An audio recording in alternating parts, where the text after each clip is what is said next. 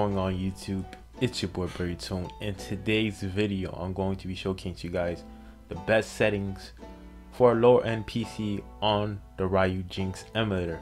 But before we get started this video, please make sure guys you like, share, also subscribe if you guys are new to the channel. Without further ado, let's get right into it. Let's get it. Now first things first, do keep in mind that these are only for low end PC users. These are basically the best settings. Yes, I know in hindsight, the Ryujinx Emulator do not have the best options for people who have strong PCs or low-end PCs because it's very limited when you compare it to Yuzu. Yuzu, you have more things, you can do more things, you can mess around more with the settings, but there's certain settings for low-end PC users to get a more playable experience. Not the settings where you can play to the maximum performance, but a setting where it's playable. So what you do here is go to the options tab, go to settings, and when you get to system, make sure you disabled basically this is basically the shader cache. Essentially you have to disable that.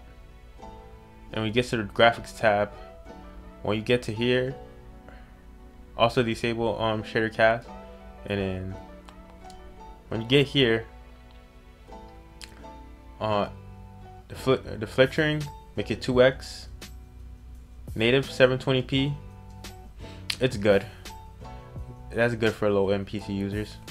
And then aspect ratio, stretch to fit window is also good. After that, basically apply it and then you save it, and basically all set with that. But there's other ways you can enhance your experience to make it even more playable, and I'm gonna also leave this in the description down below. This is to the 60 FPS mod. Since we're enabled to use mods on the Ryujinx Emulator, it's much easier than ever before to use mods on the Ryujinx Emulator. You can basically left click, go to open mod directly or directory.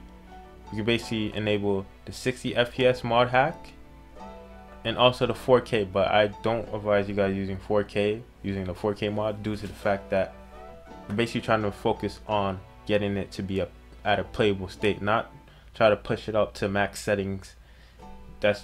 We just can't do that. So I wouldn't recommend, if you're a low end PC user, I wouldn't recommend using the 4K mod, but I do recommend using the 60 FPS to give you basically a better experience when you're playing the game. And also do keep in mind that if you have NVIDIA or AMD or any type of driver, make sure your driver is always up to date, due to the fact that it's always important to have the latest drivers. That also can go a long way helping you when you're playing the game, and performance wise it really can go a long way. And also always mess with your graphics tab control panel. I always stress this a lot. Using the NVIDIA control panel is very important no matter what, even when you're trying to get the max performance, medium performance, and even low end performance, because there's certain settings you can set it to basically to match your experience that you want when you're playing the game. So I always stress using the NVIDIA graphics tab, the NVIDIA control panel, graphics tab, whatever you call it. And then how this is basically my default settings. I use this for any game, even low end, even high end. But I usually tweak the settings a little bit when I'm usually trying to get to max performance. But like I said, I use my GTX 1050 at all times. When I use preference, I always recommend using performance, because I'm basically trying to push to get a good playable experience. Manage 3D settings. Always use your NVIDIA processor. Integrated graphics is basically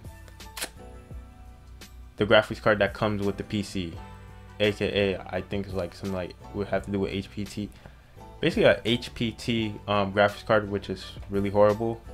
I really don't recommend using that. And then as you see, the settings, the default settings is usually good. If you experience any bad performance, I say mess around with these settings a little bit, make some certain tweaks, because for a lot of low-end PC users, you guys can have different settings that work different to somebody that has a low-end PC also. All right, with this, use high performance NVIDIA processor. And again, default settings are good. If you feel like you need to make enhance to certain settings, so be it, due to the fact that your settings may be different from another person that has a low-end PC, and certain settings may work better for you to compare to somebody else, or better than mine's. Who knows? I'm just showing you guys the default settings you guys can use, and then you can make certain tweaks to it, basically help your experience better.